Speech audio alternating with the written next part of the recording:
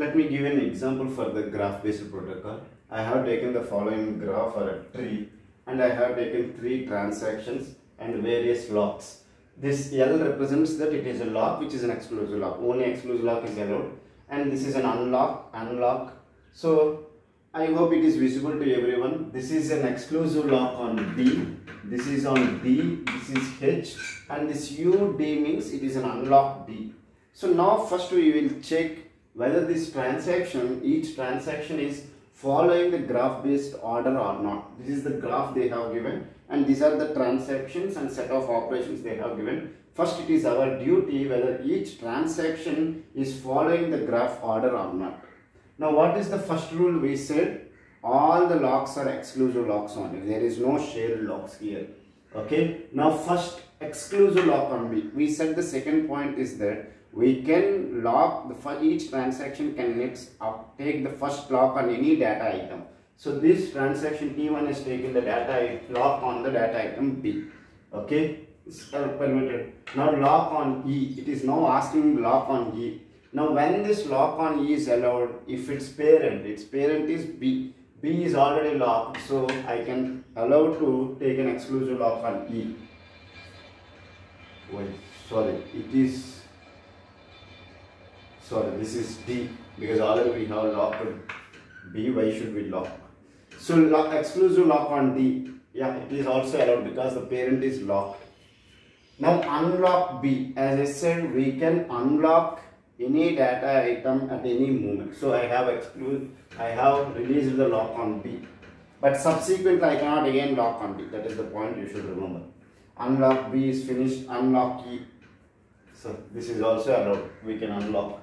Now exclusive lock on G. Where is the data item G? The data item G is dependent on the data item D. Now D is the parent of the G. Okay, so it is already locked, so I can lock it because still I did not release the lock on the D.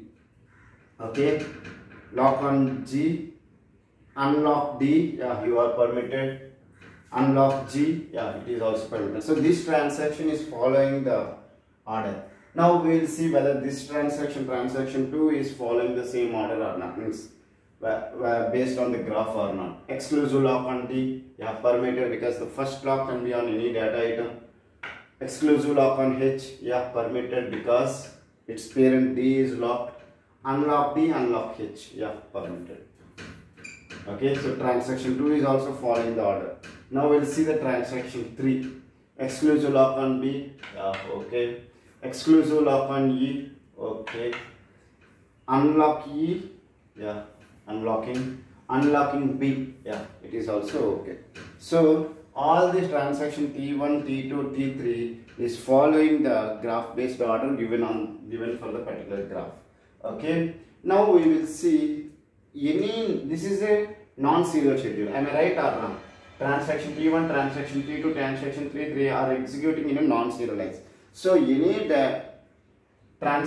schedule, the given schedule S1, any schedule, if it is a non-serial schedule, first we need to find the equivalent serial schedule, because all the serial schedules does not create any problem. They are safe to execute, whereas non-serial schedules are not safe to execute. Sometimes they may create the problem, like we have deadlock problem, all these things. So it is our duty to find whether the non-serial schedule, whether equivalent serial schedule is there or not. Okay. So now we will see whether equivalent serial schedule is there or not. How I can find equivalent serial schedule or not? We have discussed conflict equivalent, view equivalent, all these things, but now we will not discuss. We will solve it in a simple way according to the graph based protocol only. This is whatever the thing I am discussing, it is applied only for the graph based protocol. Now the first statement is there.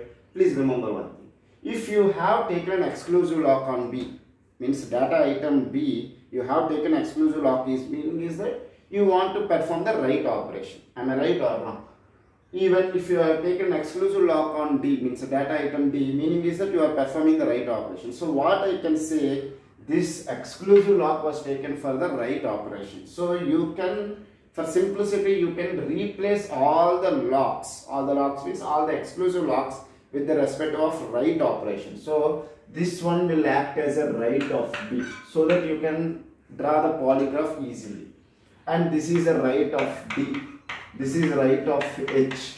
You can replace them like that, or if you are experienced, means you have practiced so many questions, directly also you can solve. So if you want to find the serializability, all the exclusive locks can be replaced with the right operation, because we are taking the exclusive lock for the right operation.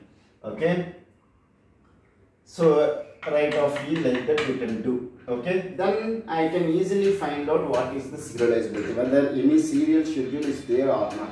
If it is not there, I can say that this is not a safe schedule to execute. Okay, now let me see.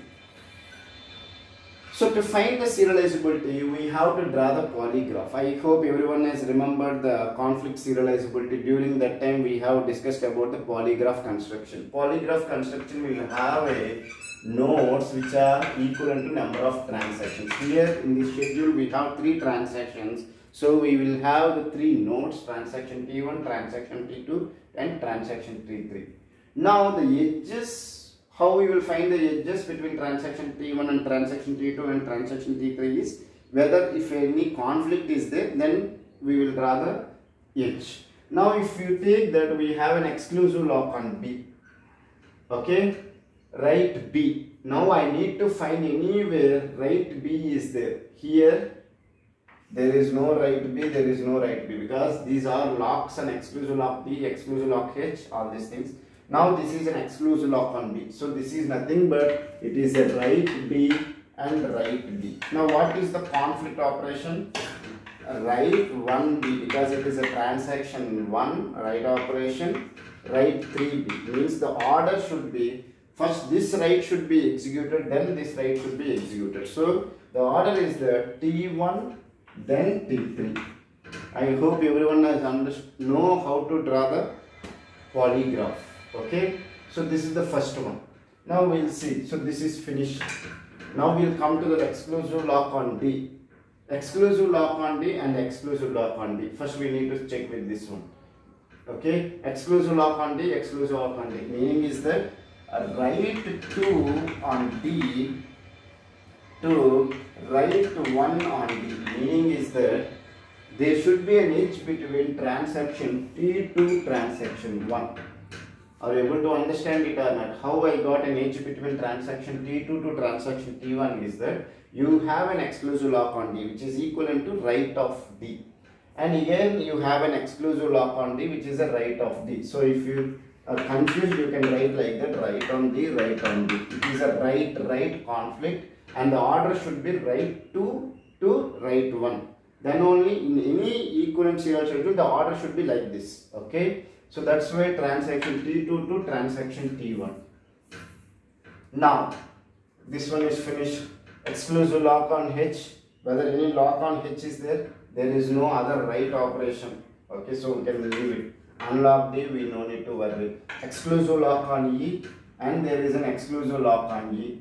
This says that right 1, this is a right of E, this is a right of E. Now, what is the conflict operation? Right 1 of E to right 3 of E. Meaning is that there should be an edge between transaction T1 to transaction T3. Already an edge is there, so we no need to redraw it again. Okay. Now this is also finished. Lock D, there is no subsequence. Unlock, exclusive lock on G, there is no exclusive lock on D. So everything we finished, because once we have done unlocks, we no need to worry. Exclusive lock on B, but there is no other exclusive locks on B. So this is no need to worry. Exclusive lock on E. Subsequently, there is no locks on E in either transaction T2 and transaction T3. Then unlock H, not a problem. Exclusive lock on G. There is no other locks, and means there is no exclusive lock on data item G in transaction T2 and transaction T3. We no need to worry. So this is finished. So we have constructed the polygraph. Now what is the first thing we need to check? Whether any loops are there. If it is loops are there, then we will say that the given schedule, for the given schedule there is no equivalent serial schedule. But in this polygraph there is no cycles. Okay, so I can say that it is a some serial schedule is available for the given non-serial schedule. So now we have to find. If we find like this T2, because from T2 if I start, it is not like that always we should start with T1. Okay, T2, then I will go to T1, then I will come to T3. So this is an equivalent serial schedule for the given non-serial schedule. So we can, using the graph-based protocol, we can find the serializability also. Okay, I hope you have understood this example. Anyway, for your comfort, I will give another example in the next video. Thank you.